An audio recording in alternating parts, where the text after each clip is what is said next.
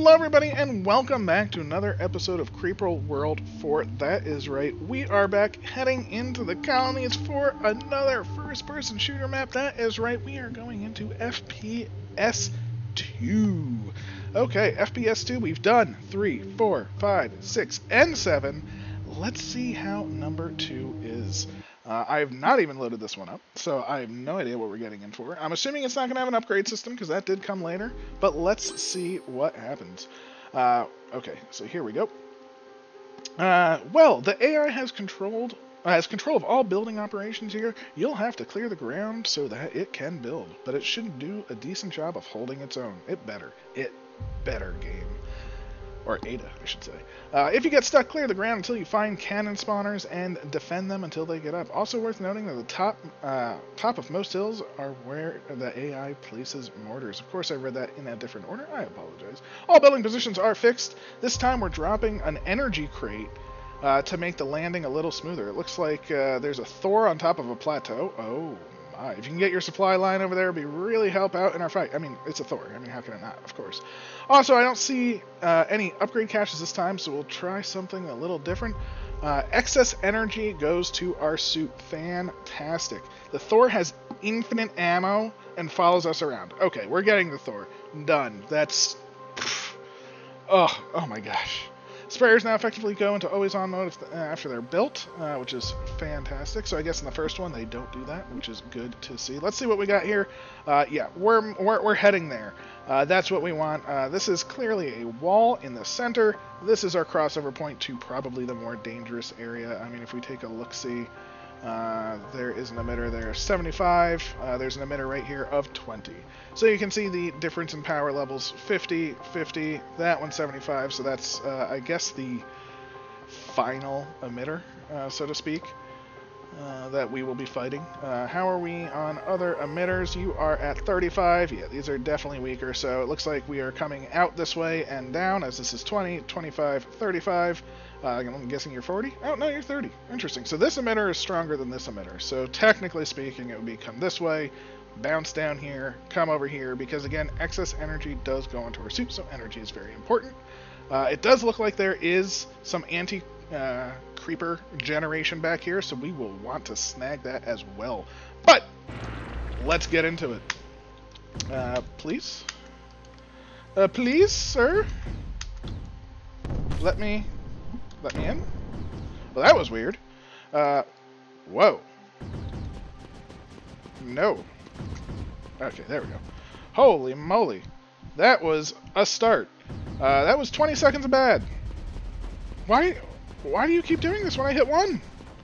This is so annoying. When I hit 1 to change my gun, it brings up the build of Thor. Okay. Okay. That is a thing. That is happening. So I can't hit 1 to go to my gun. I mean, we do have mouse wheel. I just don't like the mouse wheel method. I like to hit 1, 2, 3, 4. 4, no fabricator. Just so we are aware. Yeah. Oh, God, that's annoying. That's fine. That's fine. God, we're so weak. Oh, we're so weak. I can't wait till we get some glorious energy. And let's find a cannon. There is a cannon. We will defend it with our valiant life. We'll even put down some anti-creeper to defend it. And then I'm going to try and place down a Thor, which will not work, of course. And yeah, that anti-creeper better defend it, as I look for another cannon to valiantly defend very, very quickly, of course. Now, it does say it will send excess energy. Hey, it did survive. I am curious if that means anything above a deficit. So, like, say we were to build a bunch of stuff and it goes into a deficit. Does that lower our energy because it doesn't have as much excess? Or is it just based off the total generation that we have? My guess is it's based off of the total generation, and it's not based off of a deficit or anything like that. But it's just something, you know, to think about. But yeah, here we go. Another first-person shooter map. It has a slight problem. As you can see, when I hit one, it does bring up the Thor. So you will see that quite a bit. But we are on top of a hill right now, and as they said, when things are on top of hills, it goes better for everybody. So let's make sure we hold this. This is the area that we want to hold. We want to get all of these cannons up. Once we hold this, we get our emitter. We may be able to take this. I don't think we'd be able to hold it. Unfortunate. Oh my gosh. Even after I say it, it's still just, like, annoyingly frustrating. It's, like, just annoying enough. Are there no cannons next to this to hold it? Well, I mean, of course I should do that first. Not that. I'm sure if I go to, like, the pause menu and somehow change out of the air section, that would help, but, you know, sometimes you just deal with the challenges that you're given. And this is very clearly a challenge that I have given myself. And I don't know why I didn't go for the emitter. I kind of felt like this was just here, and this is kind of going for an emitter, because it's going to hold this, and there's another high ground. And as we know, high ground is the good ground, so yeah, I want to get high, without a doubt. Here we go. Cleanse it off. I don't know if we have any greener. Again, we can't see our factory, so we don't know what we're producing. I don't believe I took any green R mothers, but at the same time, I also don't really remember what the starter area had either. Let's start to sort of encompass this in anti-creep. Did not get to that one spot, but in my circling, I'm just hoping to circle enough that the cannons will catch up. Again, there we have it. And, yeah. Oh, look at that. It's been nullified. Just by taking the hills, we have even nullified things. That... Ooh. Really? These cannons are not enough to hold this? That is impressive, impressive. Let's see if we can get a couple more, maybe? And look at that, every time. Just, okay, there's a cannon. Let's get that one. They apparently need just like a couple more cannons. Please, cannon, please save them. Do your best. Alright. And now the goal is to cut off by going to the edge. Oh, we, again, want to hold walls, want to hold edges, want to hold high ground. And what's nice is by taking this and going straight to the edge, all of this is mostly cut off from this side at least. And again, there's the big emitter for this area. So if we can take that, we can actually go straight for the Thor. And I think that's what I want to do. Let's make sure we get this cannon up. There we go. There we go. We're feeling it. Feeling pretty good. Just want to get to the wall. Get to the wall indeed. Please, please, please. Okay, good. Cannon's up. Getting another cannon. Now, we will get this cannon. It will be mine. Oh yes, it will be mine. I was planning on going to that over there and stopping it, but then I realized we're so close to the Thor. I mean, I think we have other priorities. And those priorities are massive amounts of murder that we don't even need to do anything for. So, yeah, I'm feeling pretty okay with that priority. There we go. There we go. That's what you want to see. Oh, there it is. That's the connection we needed. I don't even care about this emitter. I don't even care. I just wanted energy up there. That's all I wanted. That's all I truly wanted. Where's the nullifier? That's what we're playing. The big game of where's the nullifier? It's over there. You know? And by finding the nullifier, we have... Ooh, oh, it was almost built! You're not that big of an emitter. You shouldn't have destroyed it. Get out of here. Of course. I honestly don't want to swap because I really hate swapping back. So I'm trying even harder than usual to not swap. If I had a fabricator, I'd be swapping significantly more. Again, I love the fabricator. If you do not know, we don't have access to any fabrication. I would have definitely been using that substantially more because it is the best. Fabrication is the best. But, you know, I think we're doing pretty okay. We'll clean this off. There we go. We're going to have our nice little line of defense here. And this one already feels like it's going pretty quick compared to the last one or two. We've taken that. Actually, let's make sure this line gets built. Because I do want to still do that northern side. Oh no. Is that it? Is that our super friend? Oh no, it's done. It almost feels like cheating already. I mean, look at that. I mean, I'm not going to say no. That's all that matters is I'm not going to say no. We're going to go straight to the shield. We actually need some mortar action.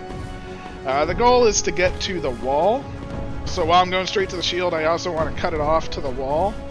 And that will be our big money because we can cleanse everything else. Build to the wall. And we can even take out this emitter here, which is fantastic. We don't want anything on the other side, though. Anything over there to make it to this emitter. We want it to be this emitter by itself. Because then it's really not that much. So, yeah. Here we go. Oh my gosh. It's such destruction.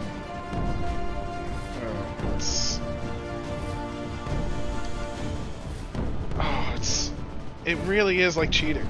I feel like I should almost do this map again, but not get that. Because I'm sure you can. You know, like... Is that something that I should do?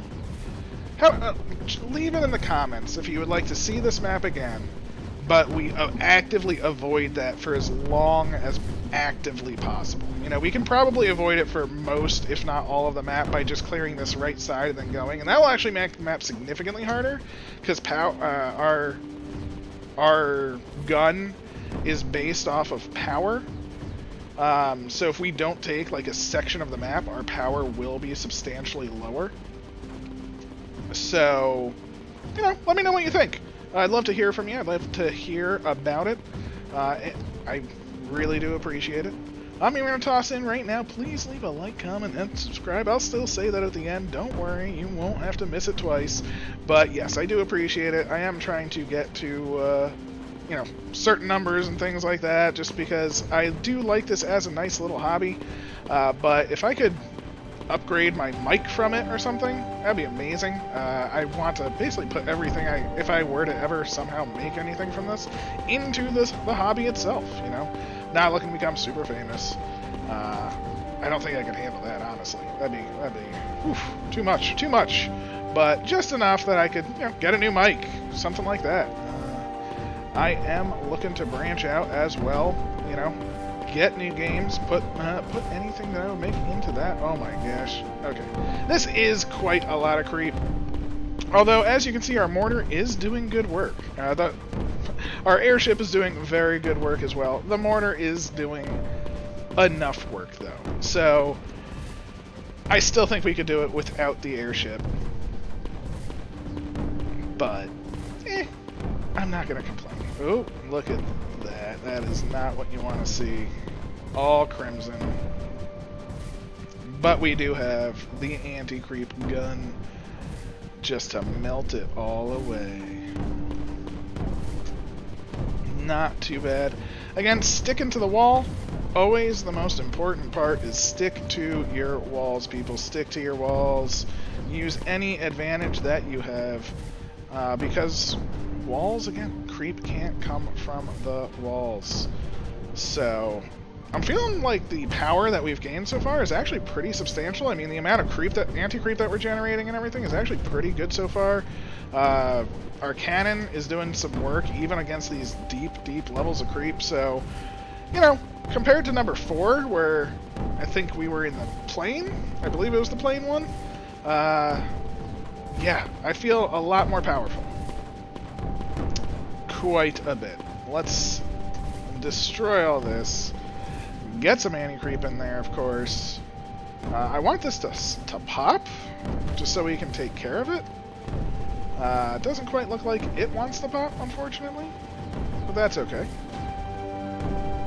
There we have it. It has popped. Boom. Oh, there you go. No more stashy action. So as you can see right here, I'm not actually going for the emitter itself. I'm trying to cut off the emitter side from the other side. Again, I'm doing this because I do believe when creep is connected, it reinforces itself at a much higher rate.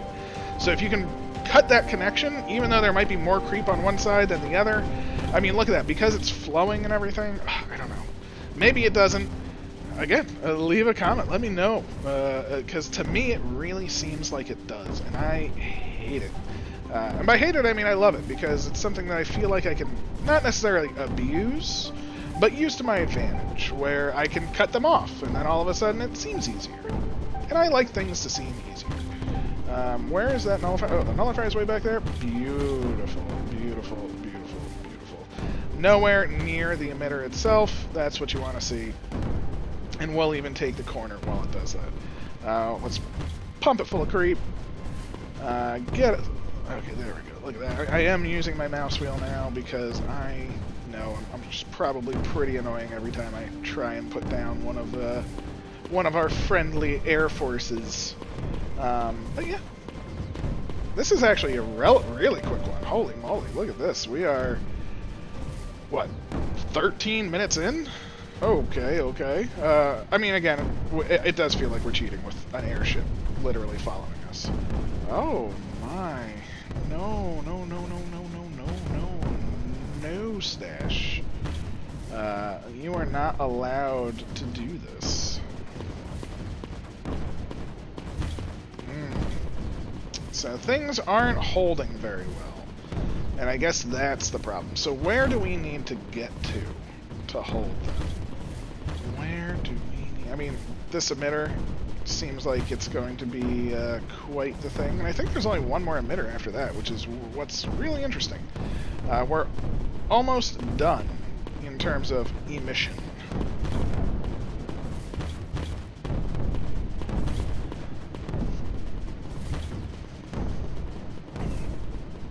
Okay, good. We have access to the nullifier as well. So, our goal, I don't care if anything else gets destroyed, it is protect the nullifier. You know, maybe try and hold the line, of course. But it is protect this nullifier. You can destroy all the towers you want, you can destroy all the mortars elsewhere that you want, but this nullifier, it really needs to stay alive. Because that will just allow us to move freely. It is, okay, it got through its primary phase of growth and creation, so we can actually push some of this back. By pushing some of this back, it'll allow us to hold this that much easier, because it's not getting surrounded, which is fantastic. And yeah, we can keep pushing, I think. Methinks we have done it. Again, successfully pushed. Emitter, get out. Oh, emitter is officially out of here. Oh, that's right. Our friendly following. Oh my God, he's even just shooting everything. This is a dream of mine that I always wanted the first-person shooter. I wanted to be the sniper. You know, give me true first-person. Let me snipe things. That'd be kind of cool. It'd be really hard to snipe skimmers. Definitely, probably pretty easy to snipe blobs, though. So I'd be pretty okay with all of that. And that Stash is doing its thing. Ooh. Oh no! What? Really?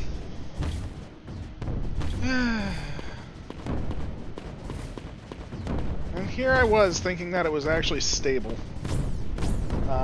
But we are near another high ground, so I'm going to take this high ground before going back for that emitter, I think. So, yeah. So if we can take this, I think this will sort of be a great point to just hold. Again, we'll be able to tackle everything from here in essence.